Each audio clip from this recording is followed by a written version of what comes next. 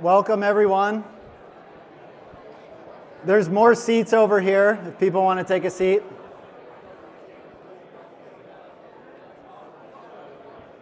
We can just extend networking lunch for the whole time if people would prefer that.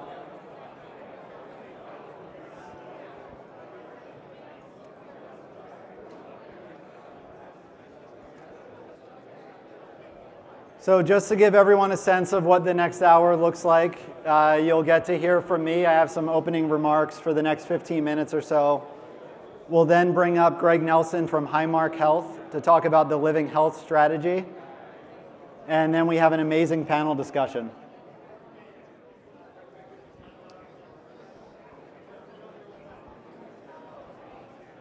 We have some rowdy people in the back. I'm looking at Harris and Aaron. So it's become a summit tradition for Databricks to recognize leaders across all industries in categories like using data for good and democratizing data. So if you were here earlier in the week on Tuesday evening, we had this award ceremony. And we're really honored in healthcare and life sciences to have peers, have organizations that were finalists in these categories. So I want to acknowledge, and I think some of these organizations are in the room, CareSource, Health Verity, Ontada, GSK, and Humana. So maybe we can give them a round of applause.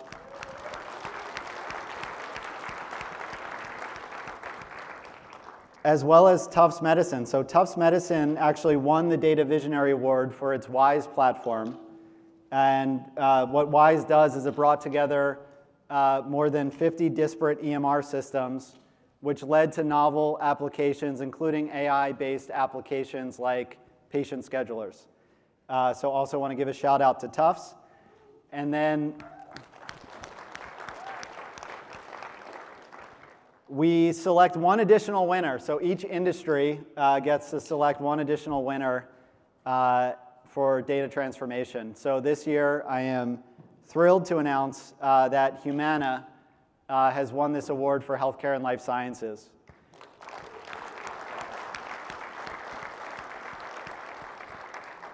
So what Humana has done, if you've heard them, they've presented summits past. They build out their foundational machine learning workbench on Databricks. And what's really been incredible to see is that platform become more embedded in the business.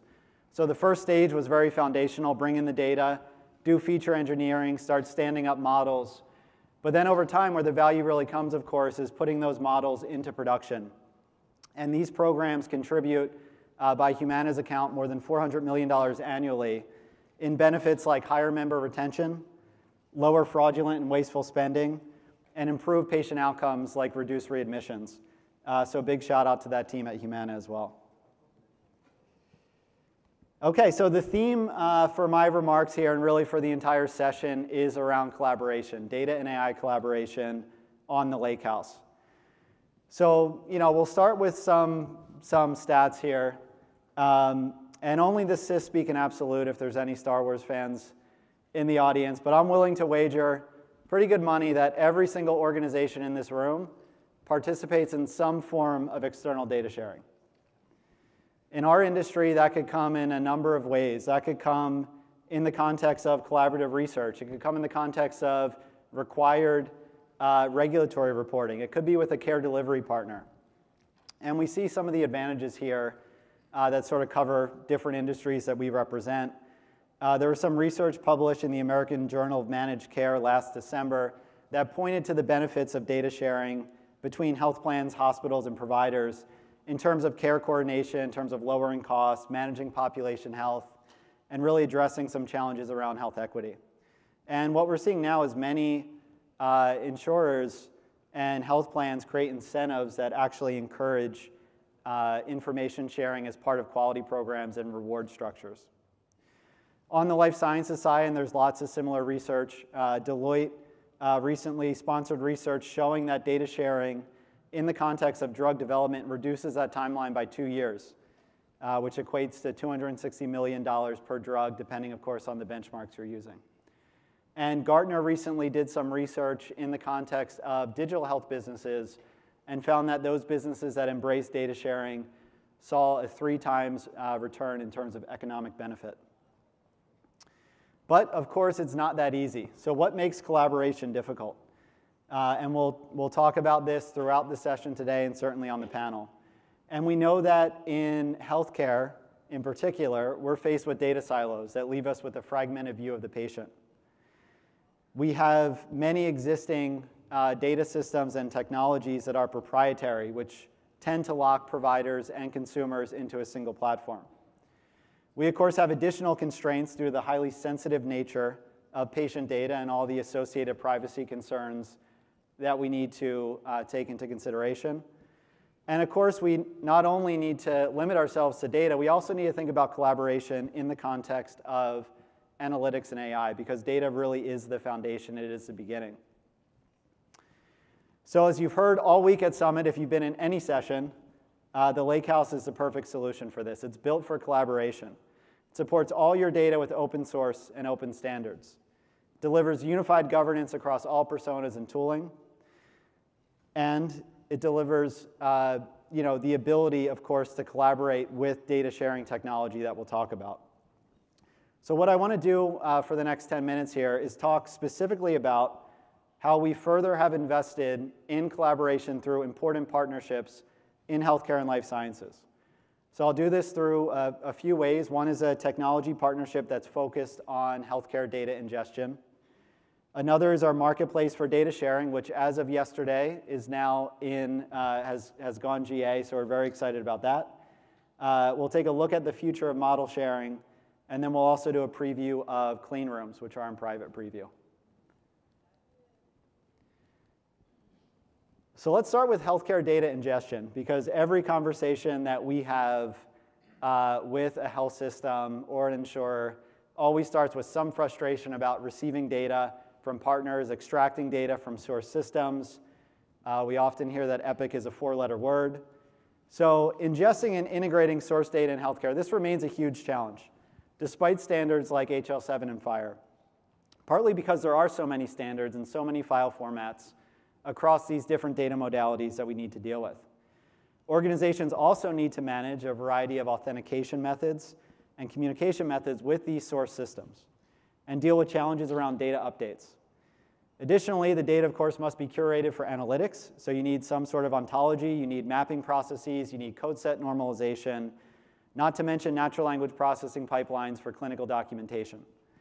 This is costly and time-consuming to build in-house. We know many organizations that want to accelerate onboarding of advanced analytics, and they're sort of stuck on how do we bring data out of source systems into Databricks.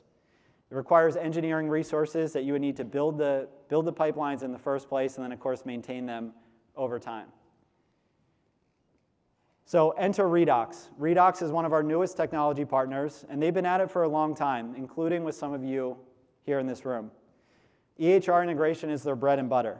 They can connect to well over 90 of them, not to mention connecting to public health agencies, to care quality, to digital health products, to HIEs. Redox has completed well over 5,000 integrations in healthcare, so they have experience with many, if not all, of the source systems that your organization is dealing with. So what this means in the context of Databricks customers is that Redox can serve as a single point of connection into the Lakehouse for dozens of different source systems in your organization. They can manage the historical backloads, they can manage the real-time integration to fuel these use cases without accumulating tech debt of building out these custom pipelines on your own, and it can get you into production much faster. So these pipelines can support everything, and we have great examples of how this has supported use cases ranging from operational reporting to omni-channel marketing to clinical risk prediction. So if you're interested, please reach out to us or Redox to learn more. So Data Marketplace. Data Marketplace is a personal sort of passion project of mine within Databricks. My background prior to joining Databricks was leading the real-world data business at Optum. So very plugged into aggregating data, using data for research, and thinking through some of the dynamics of data exchange and data sharing.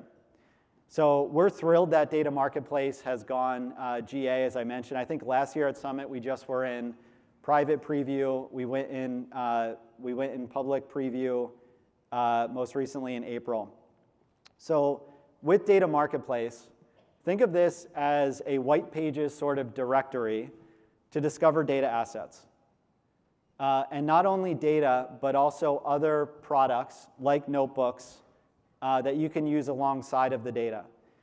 So there are other data sharing sort of marketplaces technologies. What makes our marketplace a bit unique really is that you can share more than just data. You can share notebooks that will accelerate time to insight. So what are the benefits for data consumers? And by consumers, I mean organizations that work with secondary data assets, which we know is probably every single organization in this room. Well, one, it's easier to discover data through marketplace listings. It's easier to then access the data from a technology perspective via delta sharing. And it delivers faster time to insight because of these notebooks that I mentioned that providers are making available on Marketplace. And I want to give you a sense specifically of some of these wonderful data providers that are now part of our marketplace that, again, is generally available. These are assets relevant to you in healthcare and life sciences. So you'll hear more about John Snow Labs and Datavant later in my presentation today. You also get to hear directly from IQVIA and Ontada on the panel in a little bit. So some of the other organizations I want to call out, Trinetics, which offers curated electronic health record data used for real-world evidence. Definitive Healthcare, which offers data around prescription activity, as well as the Atlas reference and affiliations data set. So this includes granular information on healthcare professionals and organizations. So if you're looking to understand things like referral patterns. Kythera, which transforms raw medical and pharmacy claim data into patient journey and encounter-based assets, ranging from specialty areas like oncology to chronic conditions and chronic disease management. Ribbon Health, which provides access to comprehensive provider information, including location directories. And I'm going to scroll because I'm going to lose my note here. And I don't want to miss anyone. Veritas. So Veritas has a comprehensive index of US mortality data. So this is from 2010 to present. If you're engaged in any sort of observational research, this is a very important outcome to understand and to study. So we're very happy to have Veritas on the marketplace. And LendRx is another. They provide dynamic company and sentiment information on drugs. So if you're on a pharma brand team, that may be of interest to understand sort of external market perception in terms of your brand. There also, on top of this, are organizations more horizontally focused, but providing assets in healthcare and life sciences like ReArc. So ReArc makes available demographic and behavioral data that can be better used to understand things like social determinants of health. So expect this list to grow by the month. If you're on the data provider side and you're interested, reach out to us. We'd love to expand the program and include you as well. So a bit of a preview. So Bill Zanine will be joining us on panel later. IQVIA, and there are a number of IQVIA folks in the room if you'd like to connect with them. They're a leading provider of data solutions, analytics, and technology. They have more than 100 billion healthcare records processed annually, 100 billion, so absolutely massive global reach. Available IQVIA assets include their HCP and product reference data, as well as sales and prescription data, and longitudinal patient data. So we're thrilled that they're a launch partner with us on Marketplace. I also want to offer a bit of a preview for Wanmei from Ontada, who will be joining us on panel as well. So Ontada is a division of McKesson, and we have a number of McKesson folks in the room that offer very deep data specific to oncology. So they support more than 80 different cancer subtypes and have millions of patient records for this very deep longitudinal patient research. As you heard earlier, they also were a finalist in the Data for Good Award for the incredible work they're doing to support oncology research. So very excited about data sharing in Marketplace. The future for Marketplace, and there were some previews and hints at this throughout the week, is around model sharing. So how do we go from a marketplace of data sharing and sharing notebooks for exploration to actually being able to serve models, including large language models? And you've heard this throughout the week. Lakehouse is the ideal platform for generative AI development and deployment. We want to build the ecosystem for organizations to be able to deploy models that they build on Databricks as well, because fundamentally we believe organizations are going to embrace this best-of-breed approach to models that includes building on top of open source models and libraries, not just models relying on proprietary APIs. So we've built some of our own solutions using Dolly and LangChain. This is one example around biomedical information retrieval.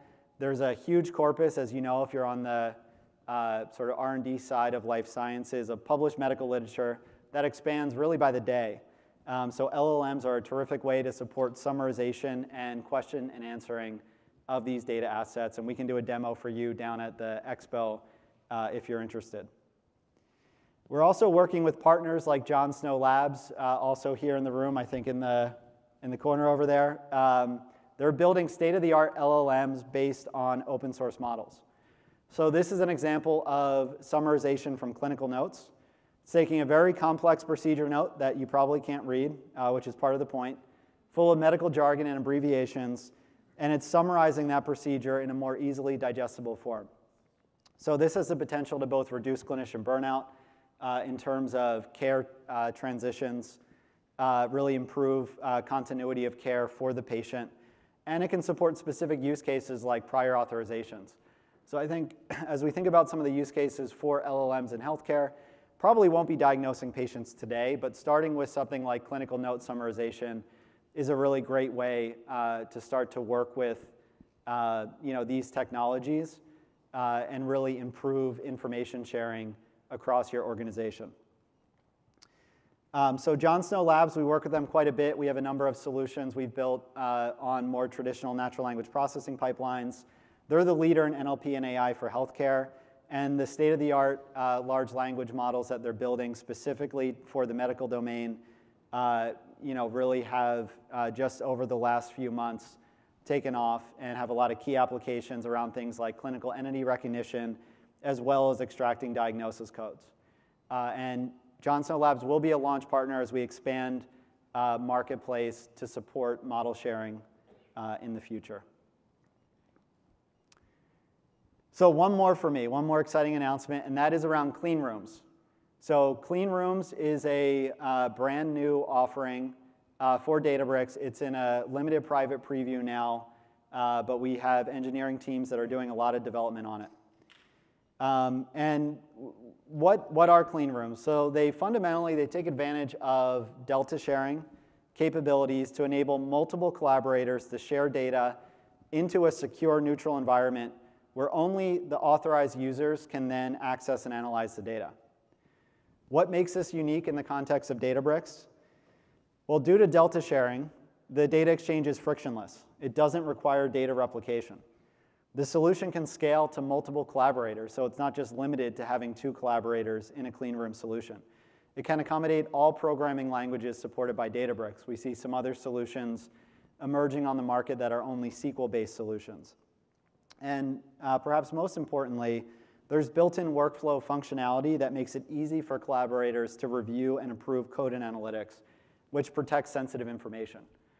So this is big applications we see on research context, is big applications if there are collaborators who are concerned about sort of giving a partner access to their full data, yet there's certain analytics that they can ordain within this clean room environment. And we're very excited to partner with Datavant, and they're here in the front table here, to bring the clean room solution to healthcare and life sciences. So Datavant's mission is to connect the world's health data for better patient outcomes. And I know many organizations in this room already take advantage of Datavant's technology. They're well on their way to doing this as a trusted partner to healthcare and life sciences organizations. And what they've done is they've assembled the largest healthcare data network in the world using its tokenization technology. So this offers a secure method to link data on direct identifiers, meaning if you have 2 different organizations that want to link data, they don't want to exchange PII, they each can run the tokenization engine on their respective side of the firewall. It creates a secure link for them to bring that data together. And their network using this technology includes thousands of hospitals, hundreds of health plans, as well as hundreds of real-world data organizations. And what they're now doing in the context of Databricks is building native tokenization capabilities on Databricks. So that will launch in August. Looking a little further ahead, when Databricks moves into public preview for clean rooms, and we're targeting that in the September timeframe, we'll bring this capability into clean rooms by enabling on-the-fly tokenization and encryption keys that can support secure analytics across multiple collaborators in this clean room environment. We're also in the early stages of thinking through a services workflow around de-identification. So Datavant owns Privacy Hub, which is the largest service provider of expert determination de-identification services in the United States. And given the controls in place with clean rooms, for example, you could restrict collaborators from viewing record level data. We aim to offer a solution whereby the outputs of the analytics could be certified rather than necessarily needing to certify the underlying data itself, because we have this new technology-enabled approach to putting appropriate controls and guardrails in place with clean rooms. So very excited for this to come. So ultimately, our vision is that when healthcare data is securely connected and we're able to integrate the data with the analytics, we have the power to do incredible things. We have the power to detect rare disease. We have the power to deliver personalized care to patients, and the power to discover new medicines. So very exciting to see the technology come together for the vision that many people have had and been talking about for quite some time. And we'll hit on some of these in the panel as well. But with that, I'd like to turn it over to Greg Nelson, the VP of Data Operations at Highmark Health, to share their living health strategy and what it means for data collaboration. Thank you.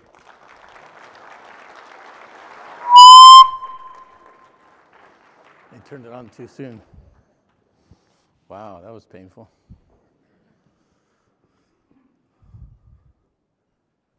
Let's see if we can get the slides moved over. Okay, good afternoon, everyone. This is the interactive part of the conversation. All right, you all ate lunch. You all sat through Mike's talk for 20 minutes. Take your fingers, roll them in the air. Let's get some blood flowing. I'm excited to be here. As Mike said, this is a really exciting time to be in healthcare.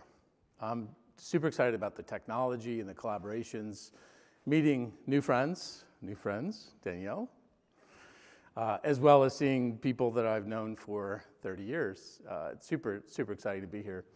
My goal today is to talk to you a little bit about Highmark Health and our living health strategy. The reason this topic becomes important for me is that I'm one of those crazy people, even at my young age, that I think we can fix healthcare. I'm excited about being able to fix healthcare. I was having a conversation with my wife the other day, and there may have been wine involved, and she says, "You really think you can fix healthcare, don't you?" And like, she was surprised. I was like, okay, you don't know me very well. And the reality is, for those who have been in the industry for a long time, know that the technology has certainly changed.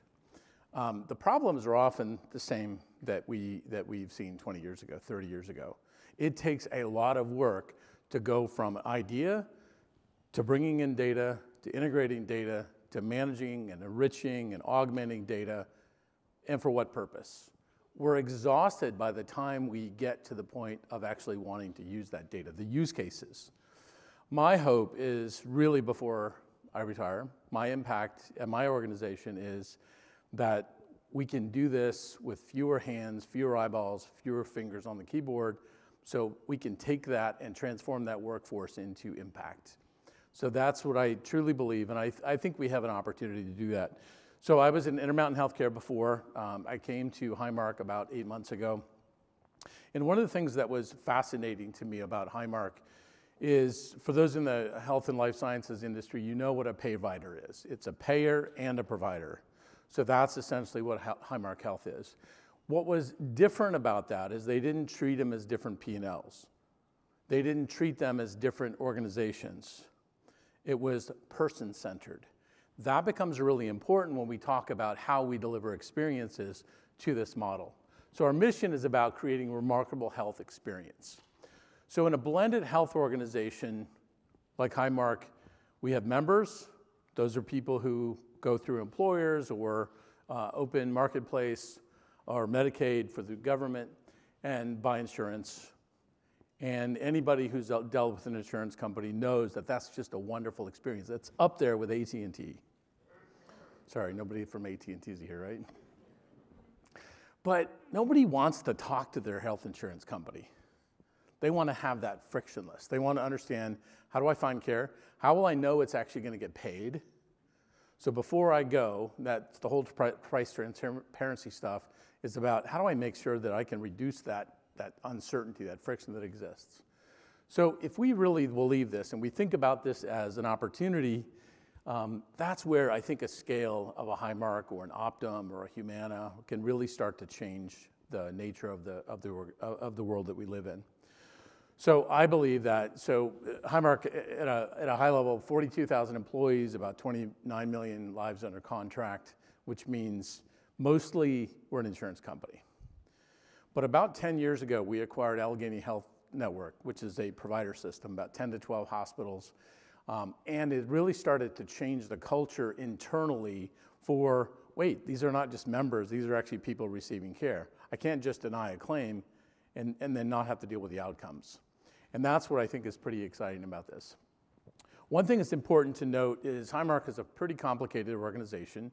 I work for Highmark Health, which is the big circle. As part of that, we have a number of diversified portfolio companies, including a stop-loss company, a dental company. We have a technology arm that delivers platforms to different Blue Cross customers across the nation.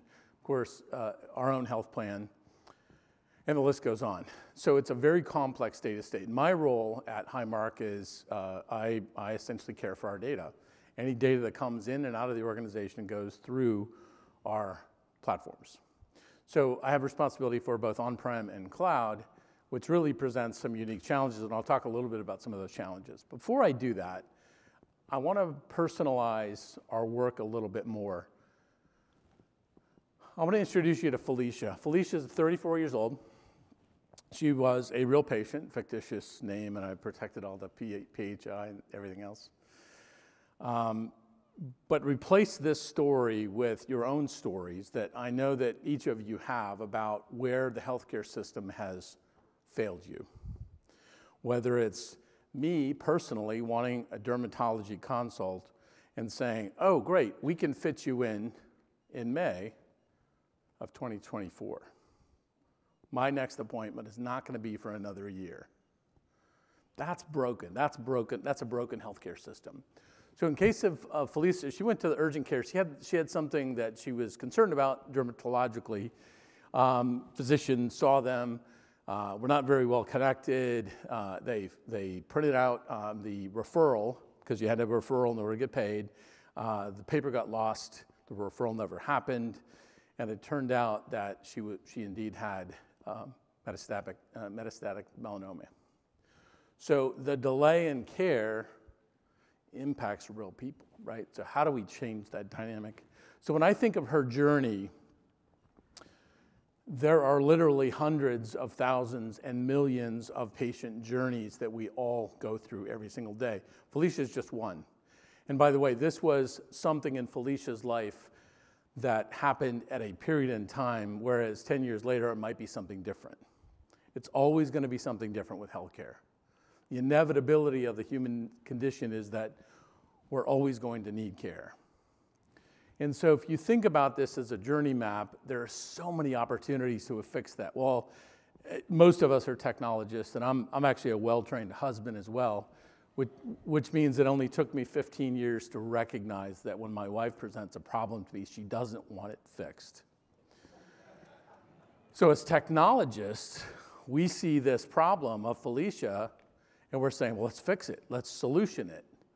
But we really need to understand, what does the actually good look like? What is the actual conditions under which this has to happen? So if we look at happiness and sad, I'm happy that somebody listened to me. They diagnosed my condition and they referred me to somebody. But all of a sudden we get into these doubt modes where we say, well, is this going to be covered by insurance? or which specialist should I see, or how long is it going to take for me to get in, and will it get paid, and how quickly could this happen? Because this is devastating to people. We know as people in data science and AI and data that there are lots of potential solutions in the marketplace to actually address these, right? Patients like me, automated specialty referral finder based on the fact that you know what insurance I have, you ought to be able to connect me before I ever leave that place. How often have we been in a healthcare environment and somebody says, well, you got to do X, Y, or Z next, but they don't make it easy.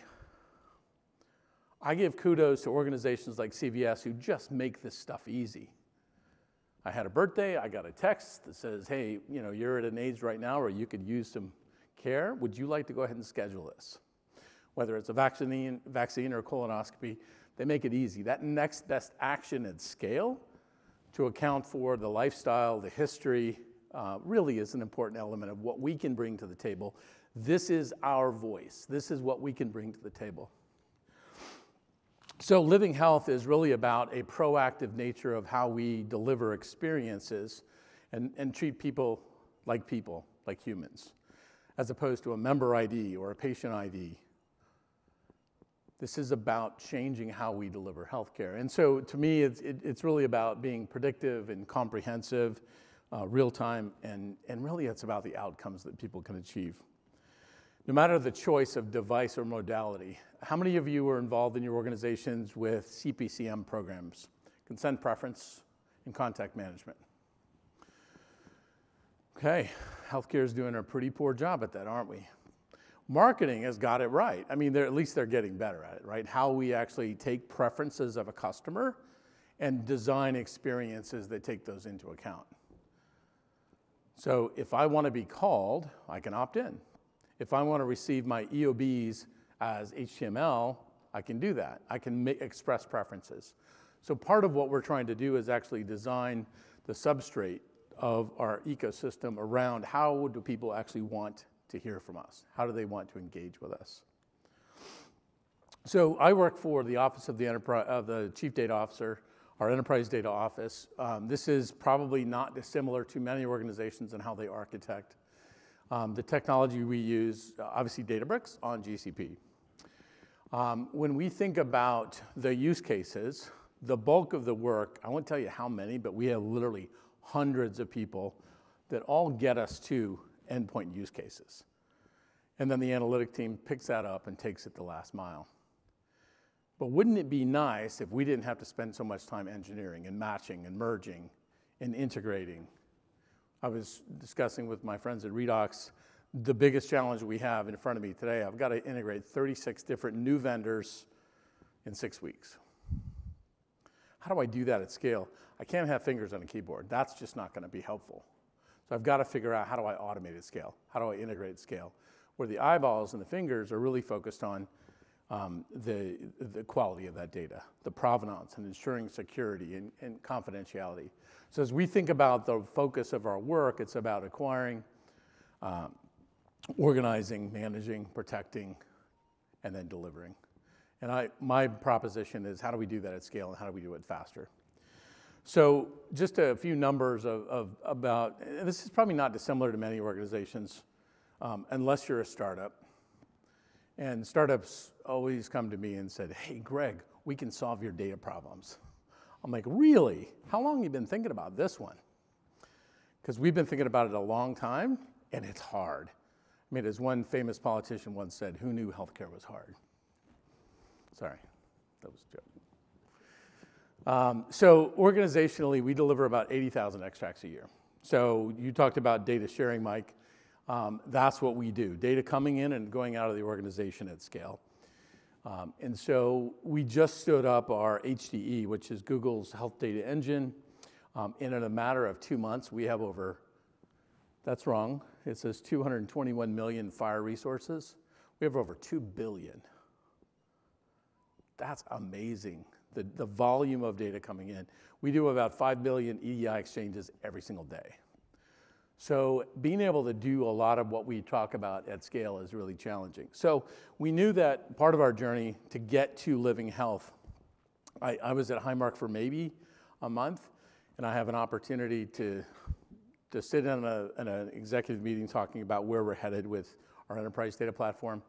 And one of the comments was from the most important person in the room.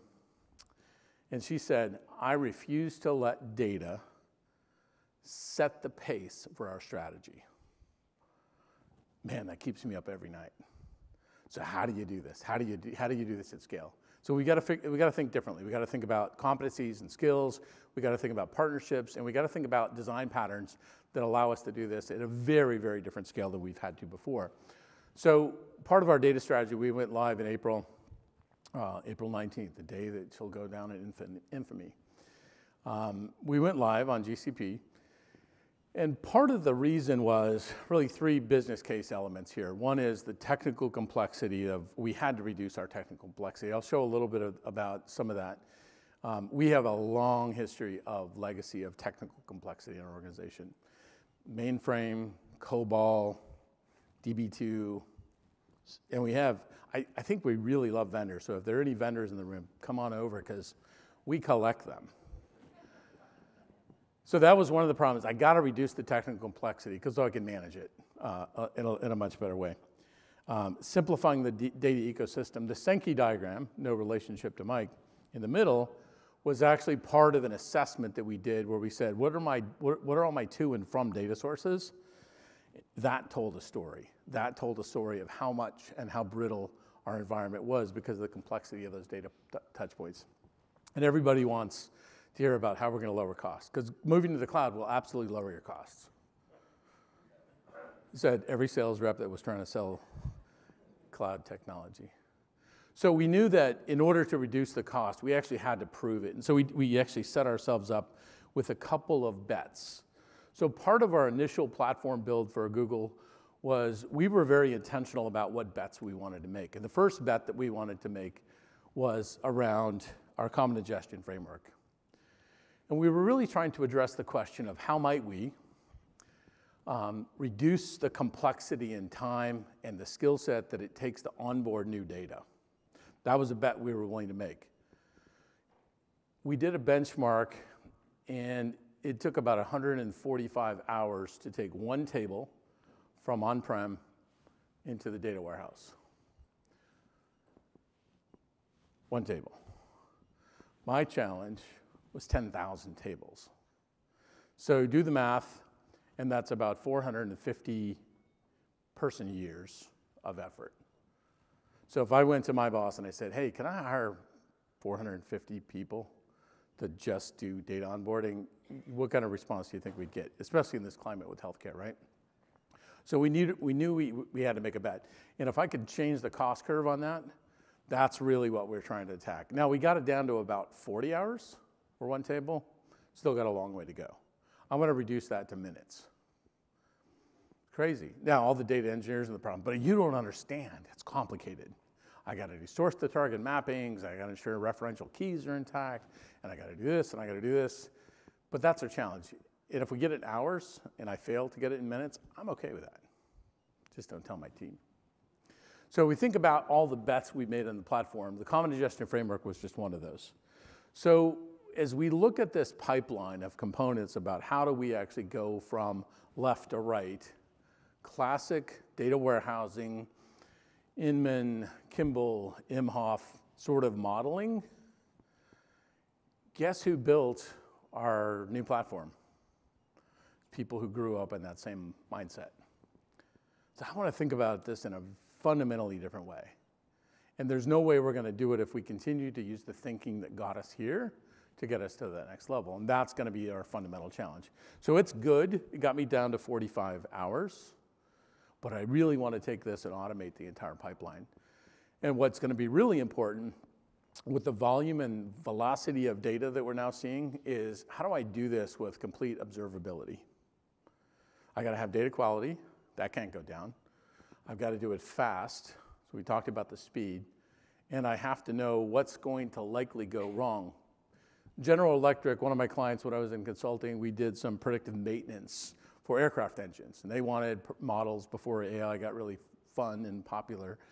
They wanted to say, look, I need to predict whether it was Shell Oil Company, when a drill bit was going to break before it broke, because it was really expensive to pull the rig out of the thing if it's broken.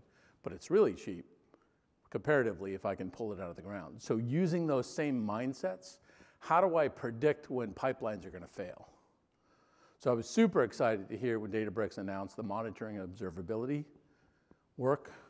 And more to come on that, I guess, this year. But hopefully, Carolyn, you said it was going to be done by the end of the month. But it's these things that help us grow at scale, which I just have to say, it's a wonderful time to be in health IT, in data, in analytics, in AI. Because this is the model of yesteryear. We've got to really change the dynamics of this model. So the ingestion patterns that we focused on for Go Live back in April were really I wanted to be able to do change data capture on databases. We have a lot of legacy databases, Oracle, DB2, Teradata, and I needed to be able to replicate those tables and know when either the schema changed or the actual underlying data, and then stream that into a Kafka topic. So that was one pattern we needed to support. The second was we receive a lot of files. So being able to import JSON and XML and CSVs, all of these things at scale without having to have manual intervention was a second. Database batch ingestion. A lot of vendors want to say, hey, we'll do a dump of our star schema. Can you ingest that? So that was the third one. And the last one is we actually wanted to be able to modernize to ingest on APIs. Because that's where I think the vendor partner ecosystem is really going to be fundamentally changing the game on this. So we went live with those things, and that was really important work. So the proposition today, you kind of see the option one, option two. Option one was do nothing, continue the trajectory that we were on before. Option two is let's build something that will actually get us there. So that's where we're at today. So option two, we went live with it. We're doing a pretty good job, but we can do better. So being able to change the cost curve on the resource stuff. So I'm sure that I'm not going to go through these bullet points, but I'm sure these resonate with a lot of organizations about what current state looks like and future state looks like. We've got to be able to deliver data at scale. We've got to be able to understand the provenance of data, the quality of data. We've got to deliver it in formats that people understand and want to use. And we've got to spend more time on actually use cases rather than playing with data. So the impact, for me, there's lots of economic impacts. There's good things that are happening in the organization. This is all good stuff, right? For me, it goes back to what our COO said in that meeting. I want to outpace our strategy. I want to be ahead of the strategy so that when they want to try something new, I want to be able to support tens of thousands of experiments in the business and not be the rate limiter. Because right now, I feel like I'm an order taker. That's got to change.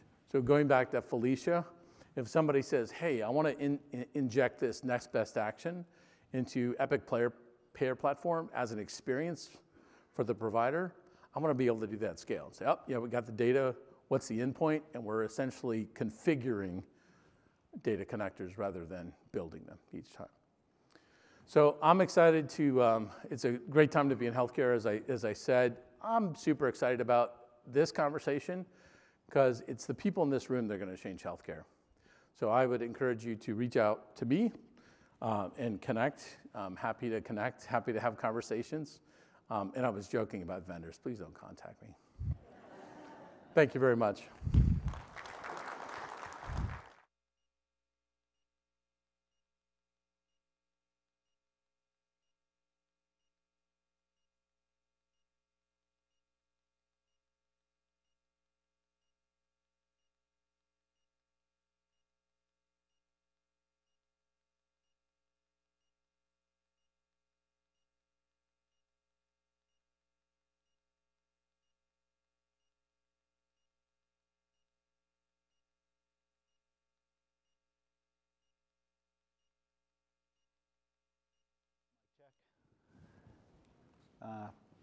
We don't need it. Okay. Or you can go to the next one if you want. Okay. Everyone mic'd up? Got it. Hello? Hopefully. All right. It's like the exit row test. Yeah. Well, let's start with Nick, because everyone knows Greg at this point. and we certainly made reference to Bill from IQVIA and Wanmei from Ontada. So Nick Woodbrige is from GSK. I think GSK is a household name. They're a global biopharma manufacturer, consistently rank in the top 10 in sales. And they have a really unique portfolio because it is so broad. It's oncology, it's vaccines, it's specialty areas, it's respiratory conditions. So one of the things that Nick has to think about a lot in his role is how does he make data available and also models available across different geographies and different markets as you're building things out in commercial. So I'd love for you to just spend a few minutes, because I know I've talked to various folks in commercial pharma in the US may build a great model. How do they make that actionable in other markets and share that? Yeah, it's a great question. So from a kind of an enablement perspective, I mean, how we're thinking about this is we want to connect, our data providers. So our IQVIAs, our specialty data providers. We want to connect those in through the kind of central function, the central organization, and then we want to expose those out to the individual markets, because if you are in an emerging market, you don't have maybe some of the needs around digital customer journeys, next best experiences, some of the more advanced capabilities. You're still kind of in a one-to-one rep to HCP provider kind of example. So what we've had to do in the past, and kind of why we're really excited about the data exchanges that are coming on, is build out all those automated solutions, right? Build out the automated data ingestion frameworks, build out advanced security models that allocate data to one region but hide the data from another region. Expose all of that, and we had to make those investments inside in order to drive the business forward. And I think just like everybody else here in the room, now the pace of innovation is just accelerating, right? We're obviously getting ready for a major RSV launch, and our U.S. business is coming to us. Well, hey, we want to onboard 20 new data sources that we've never seen from a data platform perspective. So they're always looking for that edge as part of their go-to-market strategy, and having to manage and maintain these kind of legacy pipelines from an ingestion and data onboarding perspective, and then from our side also then having to map it into this kind of complex data estate. It takes IT toll, right? I mean, there's no way of getting around it. I mean, even if you build the world's best mousetrap for data ingestion pipelines, you're going to have a developer make an errant commitment, and your data pipeline's going to go down. Your cloud infrastructure is going to have issues for those who are on Azure. A few months ago, all of these kind of things are going to impact your ability to make data available. And so we see this data exchange really enabling the future vision, where we can connect our data providers, our producers of data, with the data consumers, and do it in a world where we don't have to make these kind of core IT investments. Once those resources then get freed up, then we're talking about model enablement, model development, model sharing, so we can move really higher up the analytics stack and not be focused on undifferentiated, just kind of like file-moving, EDI-based kind of activities. And now we're really driving insight, and we're enabling the business to kind of meet their sales goals and needs. That's great. So what do you look for when you source data? You have two data organizations here. Give us some of your secrets. What do you look for in data partners that are going to be delivering you data? Yeah, absolutely. Great question on that side too. So what we're starting to think about our data as a data supply chain, right? So if we think about this almost from a manufacturing term, we have our kind of parts manufacturers, right? The people that are providing the wheels and the bolts and the individual components and elements that really drive and help us build the car that we then go on our journey. And through that supply chain mechanism, we want trusted partners, right? So we want people that are obsessed about data quality, data availability. We want them to start to think about, coming up the stack, right? Again, why should, GSK manage the data availability when we could leverage our partners to provide managed services to make those components available to us? And this is stuff that, you couldn't do, 10 years ago if you were on premise. You struggled with even kind of pre-data exchange.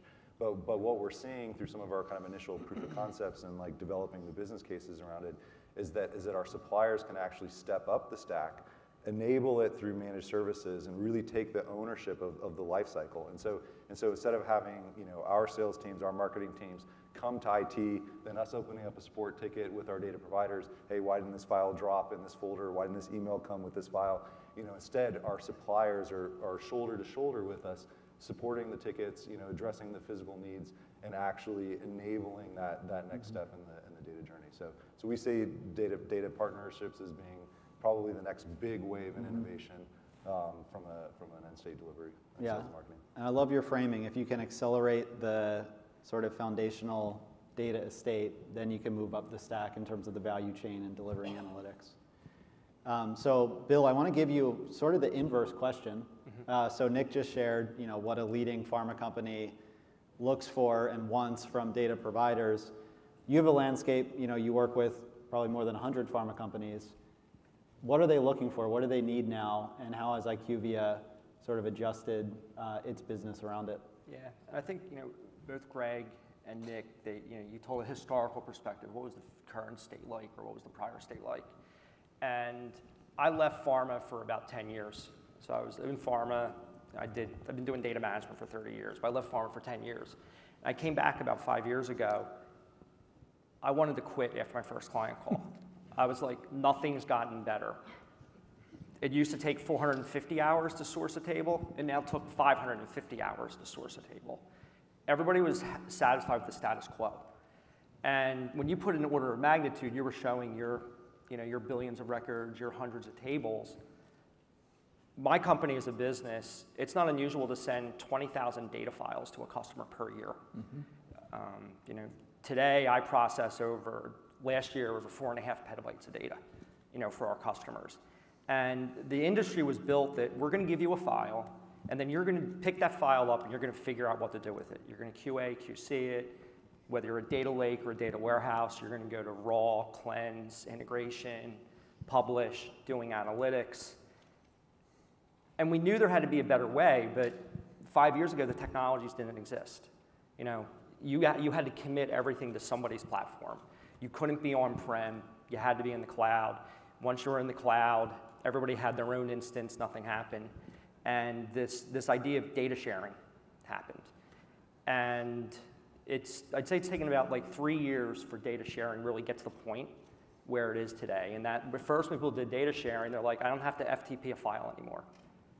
Okay, I want to give you 20,000 tables instead of 20,000 files. What is, okay, I just went from 500 hours to 50 hours, maybe. What we've looked at is, with the idea of data sharing, is those 10 steps a customer has to do. We don't want you to do those steps anymore. We're going to bring the data together. We're going to make sure it's the right data. We're going to make sure it's cleansed data. If you have additional QA, QC checks, we do them for you. You don't need to do them. We build your conforming dimensions, your historical views. And now instead of getting 20,000 files from us, you access a set of tables, a well-modeled database that now integrates with all the other data sources that you have. And you don't have to copy data. You don't have to move data. You don't have to do that. And what I'm really excited about now is with the Databricks marketplace, it's not just data anymore. We talk about notebooks. We talk about models. So I already figured out the first 10 things you do with the data. Well, guess what? I have a good idea what the next 10 things of the data you do as well. But those are analytics. Those are models. Those are building aggregates. And so as we're looking with the entry of the Databricks marketplace, we say we can deliver the data with Delta sharing. We know we can do that. We've been doing that. Clients can access the data. Now the next part is we know how you use the data. Let's give us our best practices for how to do a patient journey, our best practices on how to do a segmentation. And you can tailor them because it's a notebook. You can tailor them because it's a model, right? You don't have to commit to what we do. We just give you the best practice on how to execute it based upon the hundreds of thousands of other deliverables we're doing. And so that shift that's occurring now is, before the impediment with new technologies was, I have to rebuild my pipelines. I have to rebuild my processes. We're saying, don't rebuild them, don't run them anymore. Use this up to this point, and it's really eliminating that barrier of it's really hard to adopt a new technology. We're working with Nick on this. We're working with other customers on this. Is how do we get the benefit from this? And it's really this. I use the phrase a lot: change your relationship with data. Customers, they pay us a lot of money for our data. They spend a lot more money trying to figure out how to manage and integrate our data. So we're like, let's reduce that part of that process, make it easier, make it simple to use our data. And then the next step is not just make it simple to integrate it, make it simple to create actionable insights from that information. Thanks for that. Okay. Wanmei, I'd like to kick it over to you next. We've gotten sort of the pharma data perspective. You have both. You're currently tasked with building out data products and solutions at Ontada.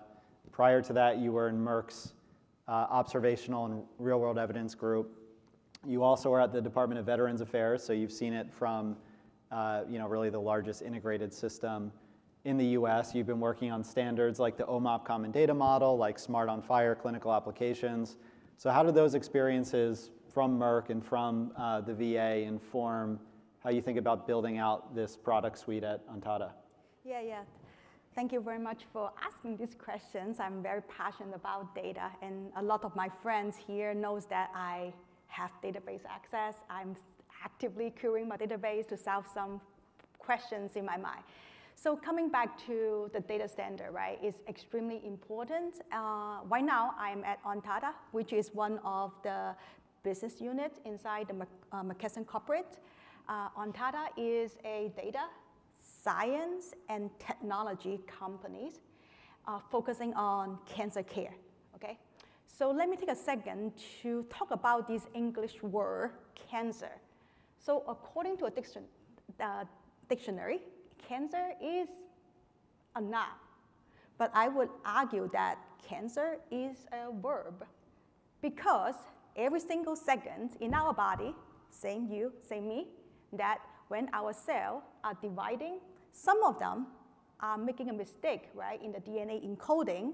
If those cells do not get checked by the immune cell, and it keep having this magical power to keep replicating itself, that may become cancer. So that's why I keep thinking about that cancer is a verb, not necessarily a noun.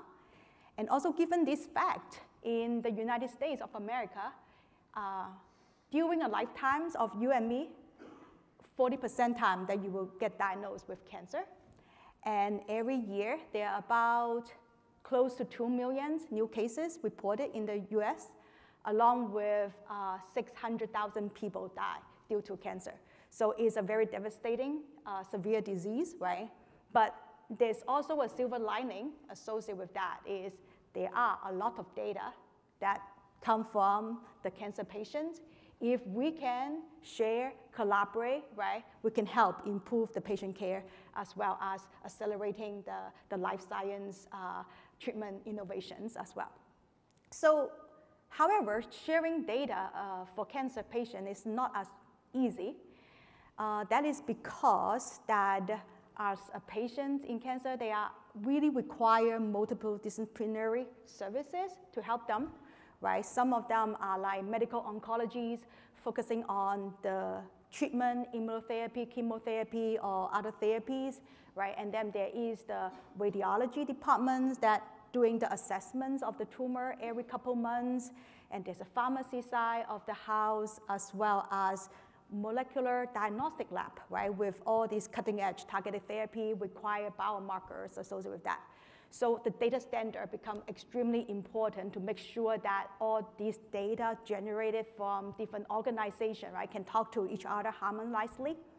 So at Ontada, we heavily leverage on data standard, including the FHIR R4, as well as the US CDI data standard, but neither of them is oncology specific. So during our project, we augmented with 2 other data standards to help improve the data quality. One is the genomic reporting, which is one of the FHIR sub-IG implementation guide, along with MCO, which stands for minimum common oncology data element. So based on this set of standard, we actually recently just rolled out a network-wide integration with 2 leading molecular laboratory. So in real time, we receive both structured data as well as the PDF report associated with the genomic testing result and put those information right back into our electronic medical record system, feed into the clinical workflow for the provider so that they would not miss this information because those information are so timely, it need to be so timely in order to determine the treatment decisions. And by the same token, using the standard, we enhance, right, our data products, completeness of the information, consistency because we use standard terminology, along with contemporary, the timeliness of the information, which can help our life science partner to address their use case. Yeah, and again, I think that speaks to the further up that value chain you can go in making the data ready for research, the easier it will be for every organization to really have that jumping off point for analytics. So I want to turn to you, Greg, and then I want everyone to sort of just jump in there, make it a little more dynamic. So the one thing you said that stuck out to me was 80,000 extracts a year, and that number is probably growing. So how do you think about managing that from the perspective of trust with all these different partners who are receiving that data? And really, how do you instill that sort of trust and confidence in what you're sharing? Yeah, part of it is automation, right? So when I think about, there are countless examples in the rest of the world, whether it's manufacturing plants that run on skeleton crews that before had literally hundreds of people running them, or these massive ships that ship stuff from the Middle East or Asia, and now they're being run by 5 to 10 people. It's absolutely amazing. So the only way we're going to get there from a data perspective is, and I'm not anti-human, so I just want to make sure you all know that. What I want to see is the humans move up the value chain and really focus on impact. So when I think about those 80,000 files, what would have to be true for us to be hands-off and to let that operate? It would have to be true that we had good standards, that we would have to understand the right interfaces, that we could talk to people, that we would be fault-tolerant and resilient in our data processes. That would have to be true that we would have to have measurement of quality and monitoring of quality continuously. The velocity of data right now, there are oftentimes data we just never land. So how do you implement traditional data quality measurement on data that never lands? And so it's really thinking about that holistically as a system that's just got to, we've got to transform how we do things. Others on the topic of trust?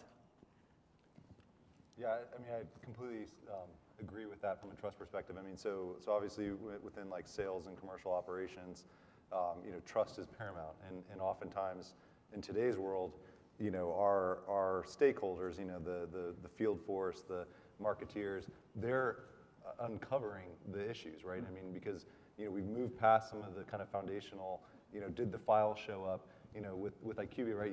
I think we're like 50,000 files that we're sharing, but it's like we've moved past the kind of foundational aspects of the data just being transported from one spot to the other, to actually needing to understand what's inside of the files and really understand that not only from a semantic layer. Yes, we've got common data models, we've got common data integration standards, but actually to know, okay, well, my sales report yesterday looked like this value, today it's 10x. Well, we probably messed something up along that supply chain. So we see that as, or it was a great day in the field. Oh yeah, exactly, yeah. And so we see that as the next wave, because we've with this kind of data exchange, and I think as an industry, we've elevated ourselves to that layer.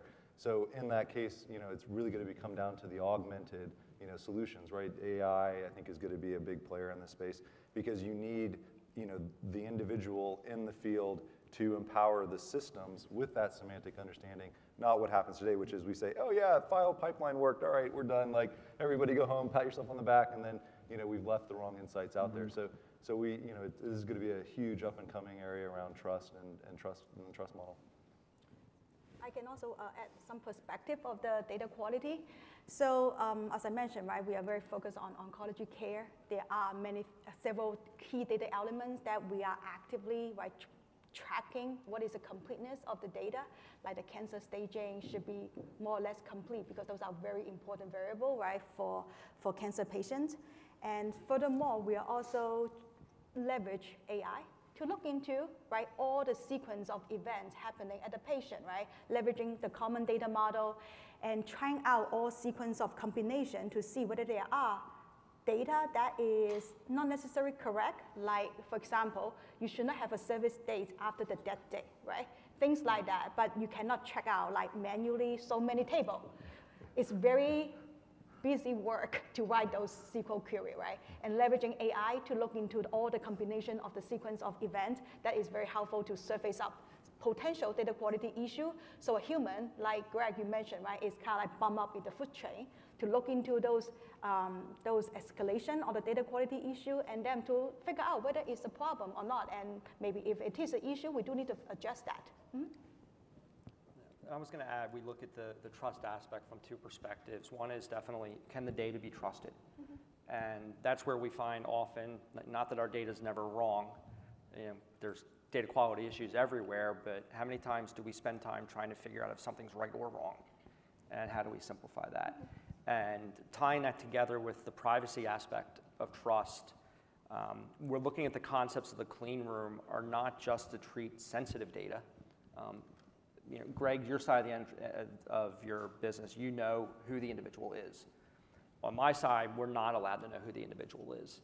And so we've always had a very strict policy in that, well, yeah, we'll do this analysis for you, and you'll give you a list of doctors or a list of somebody to contact because there's a new patient with the disease, or there's a patient that's having a problem staying on their therapy, right? There's a limit to what we can do.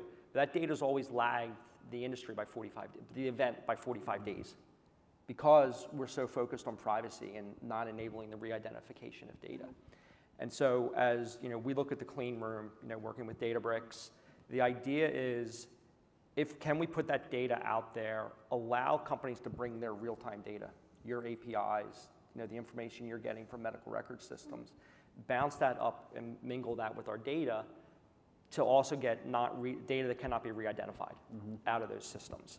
And it's a radical change. If you take 45 days off of an event, 45 days off of the next best action and shrink it down to 24 hours, how do you change your business? How do you enable that? And I think the pain there, though, is the risk of re-identification. And if you merge poor quality data, you're going to get the wrong results. But then you also, if you bring certain types of data in, you may expose that information. And that's what we're hoping, and working with companies, working with Databricks, is how do we solve that problem and to get that increased value of speed, the increased value of sharing information without disrupting, the things we can't break. Yeah, I love the comments on clean rooms. Like, what other use cases do you all have in mind for clean rooms?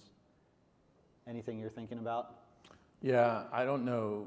So I don't know yet, but I was excited. We have clients who contractually we're not allowed to have people offshore work on that data. They can't see it. So we're actually thinking about, can we use clean rooms to allow people to do tokenization on data where they could actually not do analytics on the data, they could actually do data engineering in a clean room. So that would be a game changer for us. We have a goal as part of our business case for our enterprise data platform to optimize the resources between East and West.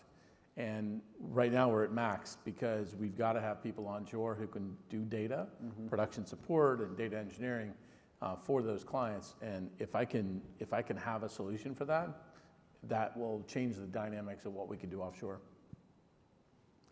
Yeah, and for us, we've got a lot of use cases, but kind of the top three for us are, from a pure marketing perspective, we all, from a digital enablement perspective, we've seen all these walled gardens, whether it's Facebook, whether it's GCP or Google, or so those walled gardens already have the construct of a clean room.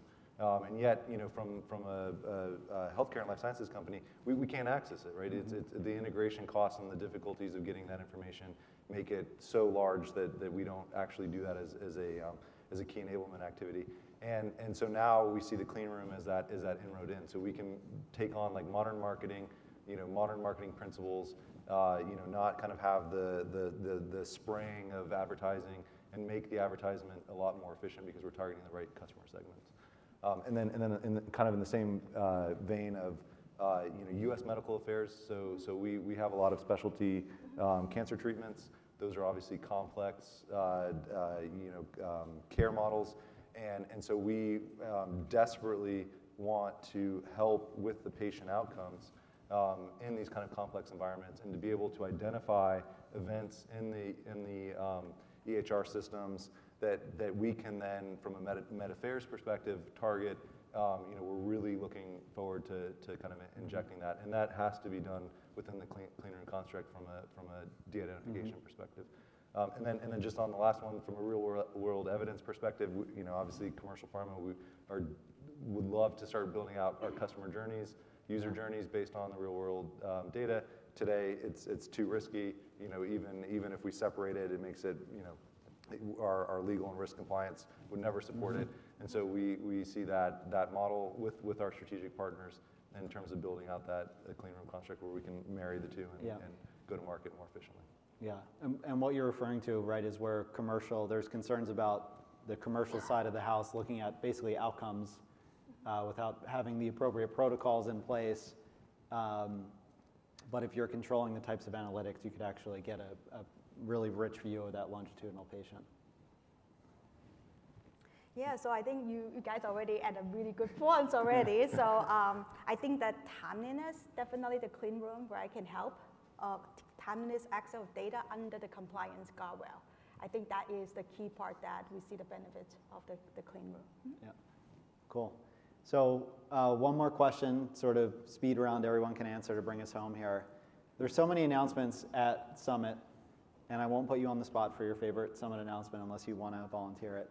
But a lot of them we weren't even necessarily thinking about in any level of depth this time last year. So as you look forward to the year ahead, I'd just love to get some of your predictions in terms of what new technology is really going to have the biggest impact on your business here over the next 12 months. I can go ahead. I think the most exciting announcement that I heard during the summit is the Lakehouse IQ. So you probably have already figured out that I'm a data person, business analyst nature, right? I see that it really democratize the capability and the scope that a business analyst, a researcher can do, right? Because my preferred language is English, right? To query the database instead of writing SQL. So it has been some time that when I'm hiring talents as a business analyst as well as a data scientist, right? I have these combinations of skill set that they must have, right? Understanding the technical part of it, being able to self-sufficient to query the data, right? Whether it's SQL, Python, whatever the language is, right? Second is having the critical thinking and understand the underlying process, why the data were captured that way, right? So those are the combination of talents that I need. But with these capability, right, having a more natural language interaction with the data, right, both structured and as well as hopefully unstructured data as well. I see that it definitely the dial towards to like now that I think the talent is more important to have that critical thinking capability and understanding that data capture processes and have that essentially alleviate a little bit more about that technical capability itself. Yeah, and so it's kind of a weird answer, but I'm actually excited about all the Unity Catalog announcements. So I think from a product feature capability perspective, we had so much of our semantic data being stuck in legacy Hive databases, in Postgres, Oracle instances. I mean, we have all of this metadata that's in all of these disparate sources, and even with the kind of current state in here, it's really hard to unify it, bring it in, and then turn it into action, right? So at the end of the day, you want to expose that to your data analysts. You want You know, I should be able to just pull open my pane and see all of these rich data sources, trust, you know, see lineage, see, you know, all this operational data, you know, inside of those pipelines and inside those data assets themselves. And I can see the story coming together, and we see that as a major takeoff spot for all of these other initiatives, you know, whether it's LLMs or data exchanges or anything. So yeah, we're really excited about that. Not a weird answer at all, because it really gets back to trust. The observability is key to trust, and all the efforts in that space are really focused on increasing and instilling confidence in the data. I was going to throw the combination of the marketplace, the announcements with the marketplace, the new capabilities. You know, we've been playing with Delta sharing with Databricks. We've been using Delta sharing with Databricks for a couple of years now. You know, even early in the beta. But the marketplace is creating an accessibility to information that kind of like the Unity catalog tries to help solve as well. In that, you know, we're still providing so much information to our customers. Do they know how to use the data right? Unity catalog can help with that. The marketplace can help with that. Helping bring in data assets together, integrating data assets. The combination of those technologies, so having the marketplace, the tie-in to Unity catalog, and being able to seamlessly do that. So I don't need a formal data cataloging project and a formal data documentation project and a formal data warehouse project and a formal this and a formal that. As you're working together with your partners, you can essentially pre-populate all that information. You don't need to do, and you need to worry about what's unique to your business, not what what I think another business does, where the data comes from. So you weren't willing to accept Nick's answer as weird. I'm going to give you a weird one.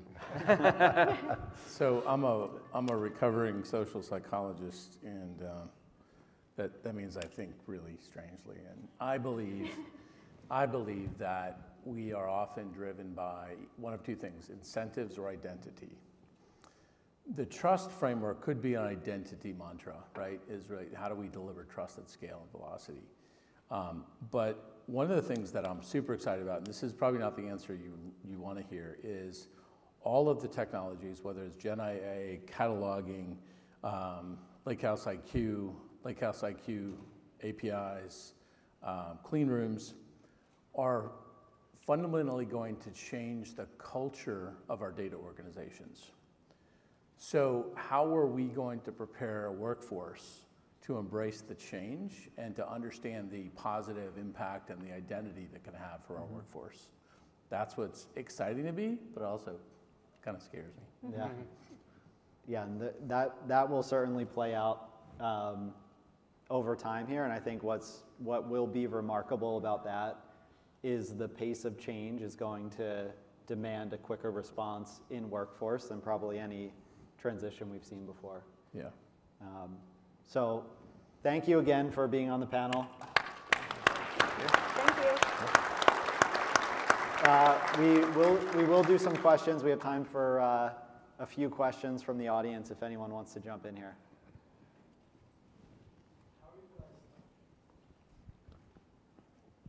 Hi, Siddharth here. How are you guys approaching the social determinants of health problem? So, interesting question. There was a lot of interest in diversity, equity, and inclusion, partially driven by sort of this responsibility vector. But importantly, from a member or a patient experience, it becomes very important.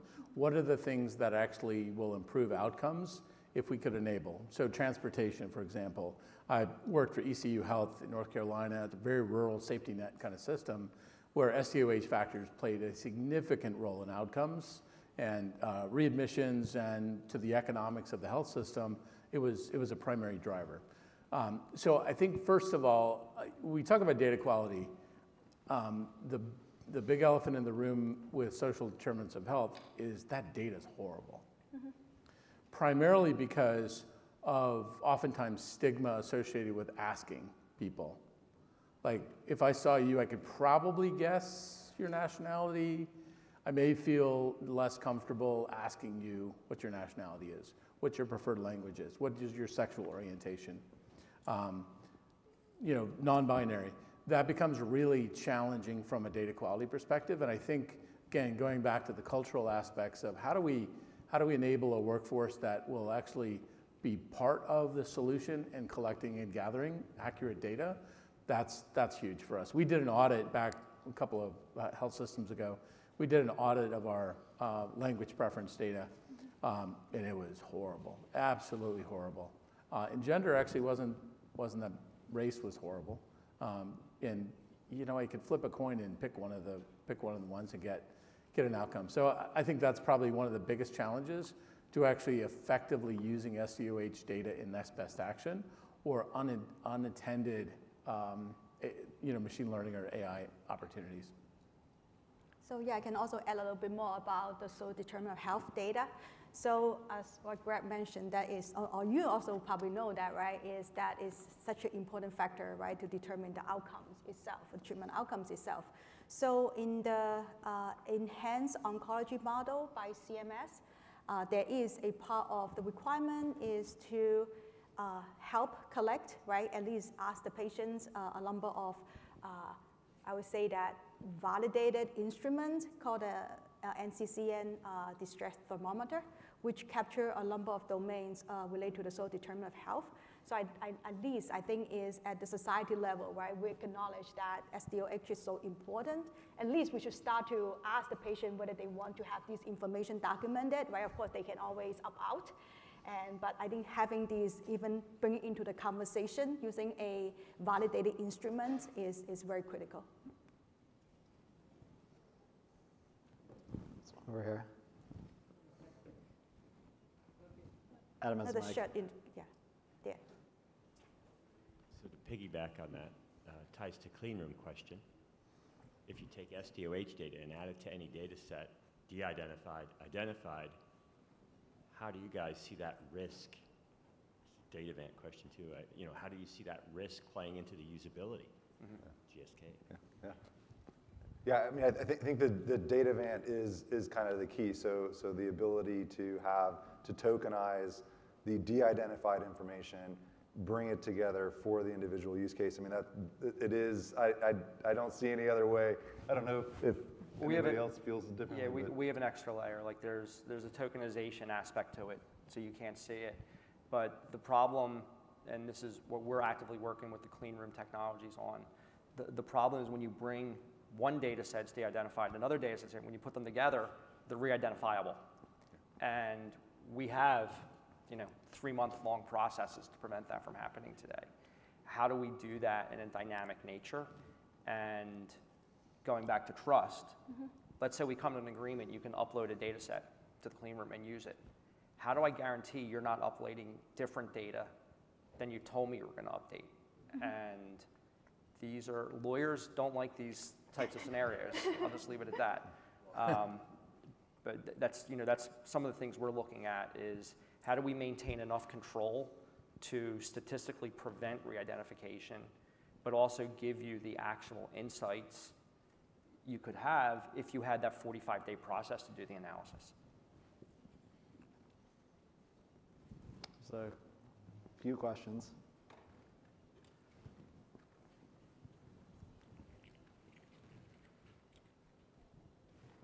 Hi, this is Moody from Scan Health Plan. So my question's more around the patient experience. So I'm just curious how some of your data transformation projects have helped improve the patient experience, specifically getting appointments in a timely manner or seeing specialists in a timely manner. Yeah, so being part of a provider system, I'll speak from the perspective of a couple of different organizations. So Intermountain, we did a lot of work on this with experience management.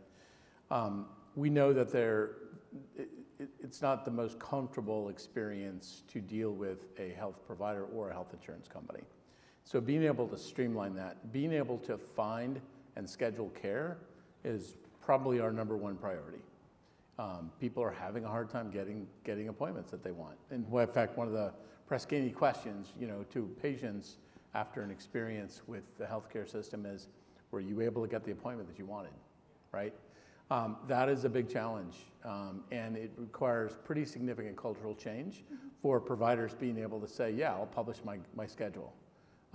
If you've ever done any work in OR optimization, the number one problem there is that, surgeons don't want to publish their schedule and they want to block time, that they're not going to use. So it's that fundamental human behavior change, so it always comes back to social psychology, right? So I can also add a little bit more here too, is that besides, right, the patient experience, we are also thinking about the caregiver's experience as well, right? As we know that like when we're taking care of the aging populations, right, that the patient may not have that technical skill set, right, to navigate through this complex digital world.